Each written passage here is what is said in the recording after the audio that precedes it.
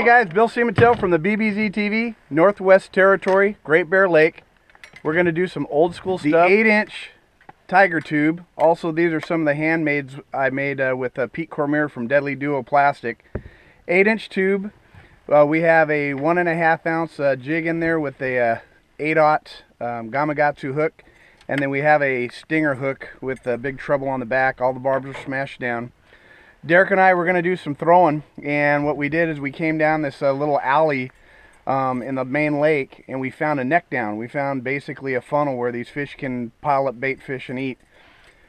Water depth is anywhere from about 20 foot to 50. We're going to back troll using a rental boat with a 20 horse. We're going to back troll, keep it kind of shallow. We're going to throw out to deeper water, and we're going to fish the entire water column. We're going to take these tubes, we're going to throw them out, let them go down the bottom in 50, and then we're going to rip them and do a bunch of directional changes.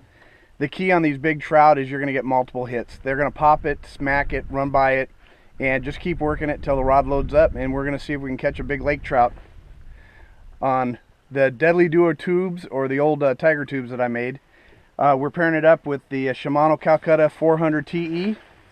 We have 65-pound braid, Maxima braid. And we have some old school Lama glass rods. They don't make them anymore, but these are the big bait specials that I helped design almost 20 years ago. So Derek and I are going to go out there and let's see if we could catch a couple lake trout throwing monster tubes up here at Great Bear Lake. Okay guys, just a big old Deadly Duo tube. This is one of the handmades we made. Shoot, this thing's got to be almost 15 years old, maybe even 20. And like I said, we have a 65-pound braid. I got a swim bait special. Derek's got a... What kind of rod do you got, Derek? This is a Shimano Teres made for the wax wings. So you got a Shimano Teres made for the wax wing. And looks like you got it paired up with a Shimano 300? A 300 EJ. It's also designed for the wax wing. Okay. Came up here with this rod and setup and the wax wing to just experiment. Perfect. Got some pike on the wax wing. I just have this ready to go. Rather than break down my trolling rig, I just threw the tube on here. We're going to see what happens. Perfect. And what we're going to do, guys, is we're going to come up. We got a neck down. We got a big arm over here, and then we just got a neck down, and we could see some current flow. You could actually, if you look real close, you see the difference of the ripple of the water, and we have the wind blowing through, and it's creating a current seam here. Bait fish are stacking up, and we're going to come up on the right hand side of this point here, and we're going to work out in the center of the cut and actually pop these tubes out there. And basically what we're doing is throwing the tube out, you're letting it fall, and you're hopping it. And this is the same kind of stuff I was doing in the 90s at Casitas for monster bass, and we're going to see if we can catch a big trout on them. Okay, we're going to slow this down. We got some wind coming here. We got the current seam. We see the color change. It's probably 10 to 20 foot here in the color, and then out here it drops down to 30 to 50 foot. And I'm just going to throw it out in front of the boat and adjust the big motor. I got it in reverse, just back trolling. If I want to stop for a second, I'll just take it out of gear. Going to throw it out there and just... There we go. Look at first cast up that point. Oh, dude. First cast up the point and have a trout come up and smack it. Let's see how big it is. Nice trout. Nice trout. He smoked that tube first cast. Look at that thing. Okay, we're gonna take it out of gear. Just oh. First cast with the tube, and we got a nice big laker. Okay, here we go. Derek's gonna put it in the net. Nice. Look at that thing. Looky there. The nice thing about having barbless, okay, the fish is wrapped, so what I'm going to do is I'm just going to undo the tube real quick so I can get it off around this trout. Okay, so we got that clear. Derek's going to support the tail, and he's going to grab up underneath the throat of it, support it. Nice fish. Okay, now we're going to let it go, put it back in the water, and we're going to do some really cool catch and release right here. And that fish wasn't Oh, there he goes. Hey guys, I'm telling you that was the first cast with the big tubes. We found the right break line. And you guys remember, you know, this is what we preach here at the BBZtv, is if you do proper techniques and you understand the water column, top, middle, bottom, what the fish are looking for, it doesn't matter if you're fishing for lake trout, pike, muskie, salmon, you fish the right techniques in the right place, you're going to catch fish. That was the first cast with the big tube off a break line, throwing out, working uphill, doing directional changes, and caught a nice lake trout the first time. Great Bear Lake up in Northwest Territory. So Derek and I are going to turn around. We're going to try to catch a couple more on film, and then we might do some trolling and show you that next. So stay tuned. Let's see what we can do. Okay, the wind got us out of position a little bit, so all we're going to do is we're going to come out here now. We're going to throw to the bank and hop it down this 45-degree wall down to the, you know, 30, 40, 50 foot. Just like what we used to do for catching monster bass over at Lake Casitas. Working the tube. Biggest thing is just making sure you slack line it all the way to the bottom, in case there's any donkeys sitting down there. Now what we're doing is just throwing it up towards the bank, and we're going to hop it down that shoreline. And for these Lakers, you know, you give it kind of a pretty aggressive hop. Let it hit the bottom, swim it, hop it, and then let it drop. And just wait for that fish to run by, and you'll feel a little tick. Sometimes they hit it just like a bluegill, just the slightest little tap.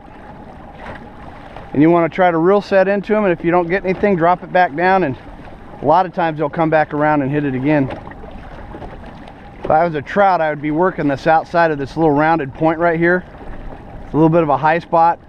Wind's blowing right into it. Just great looking piece of structure. Gonna hold out just a hair more and try to work that 20 to 40 foot zone. Throw up there on that flat. Not as deep on that. It's counting it down about a 15 count. The bait drops. The rate of fall is 2 foot per second. So we're in about 30 foot of water up on that little flat.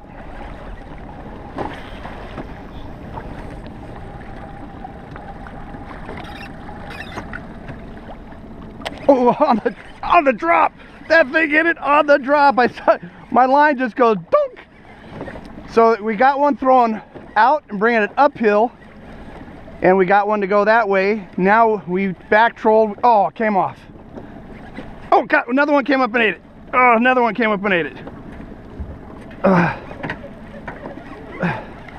Oh, another nice little booger. Oh. So followed up, the fish popped off, and I kept working it, and there was a follower, and I ended up getting the follower to go.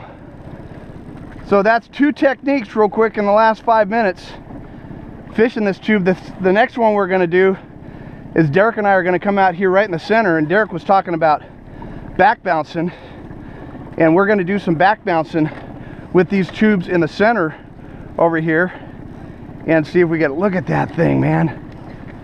Another just nice big fatso. Whoo-hoo. Nice big Laker on a tube. Yep. Okay, Derek's gonna get it right on the net right here. Nice net job, buddy. That's another solid lake trout. Okay guys, that was 5 minutes. Oh, another nice one. Take a look at this one down here. Okay, real quick. Oh, we're gonna grab it.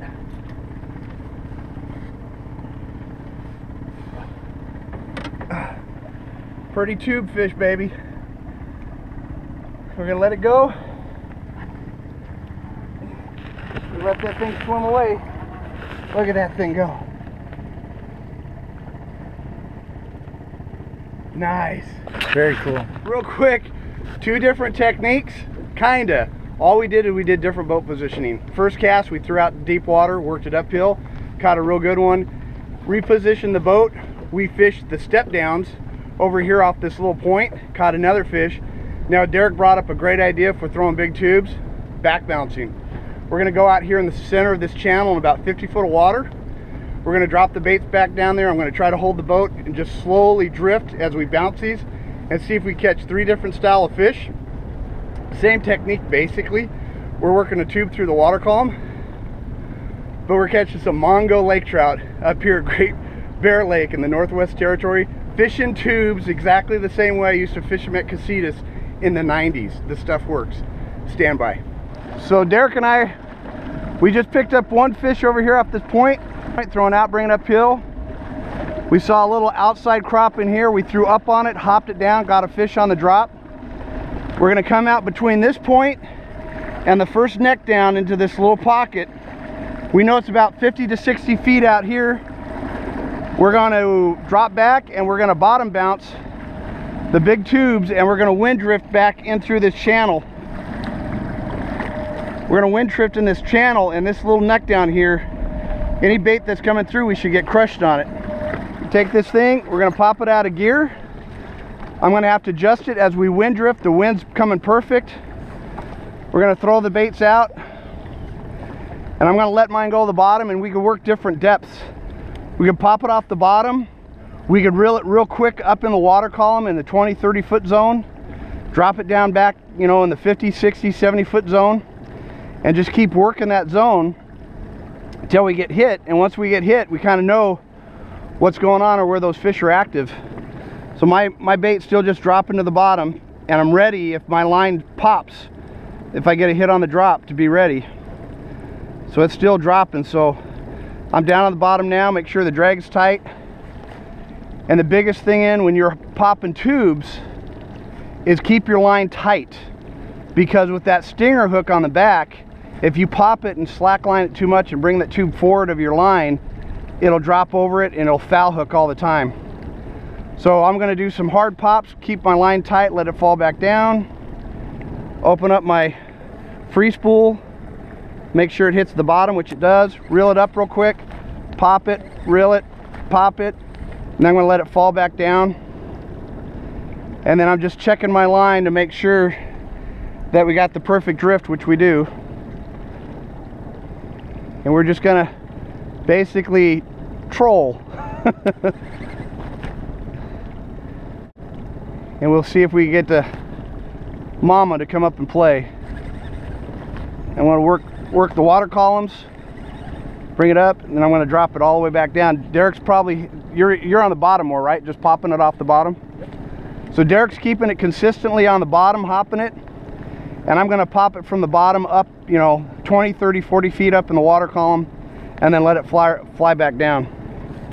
So I'm going to be a little bit more aggressive, and sometimes that's what you need to do to fire these fish up to get them to hit it. I'm going to do big sweep, big pops, get a lot of flare, got a lot of flash on it, and then I'm going to free spool it all the way back down again.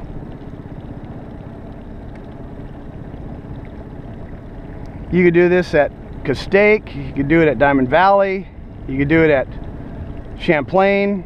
I mean, this technique works everywhere. Derek throws out and he's bottom bouncing on the side, and oh, nice fish, Derek. Let me get the net for you, buddy. On the tube, baby.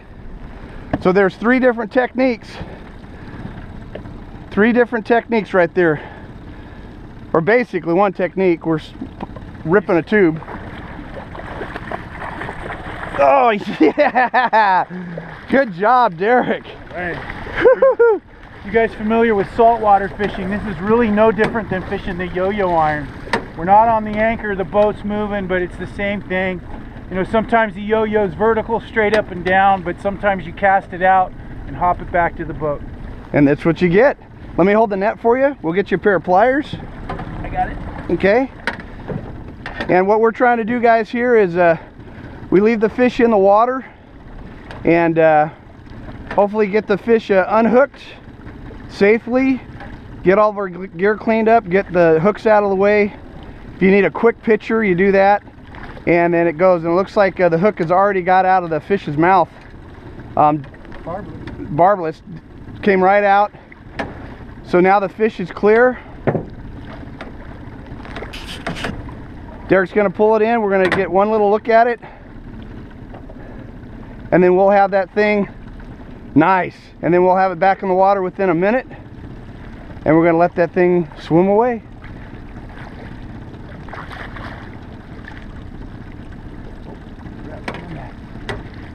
And there you go, Bubba. There he goes. Good job, buddy. Hey. Okay guys, that's a quick tutorial on how to fish a big tiger tube up here at Great Bear Lake. Remember, these same techniques work for big smallmouth, muskie, pike, definitely lake trout. And just find the right areas, work the entire water column, top, middle, bottom. Like I said, we did one, we threw out deep water, we hopped it in, we threw it shallow, we hopped it out, and Derek came up with a great idea of just bottom bouncing it, throwing out behind the boat and hopping it, and he sticks one on the drift. So just remember these techniques. Hope you guys enjoy the show here at the BBZ TV, and we'll catch you next time out on the water.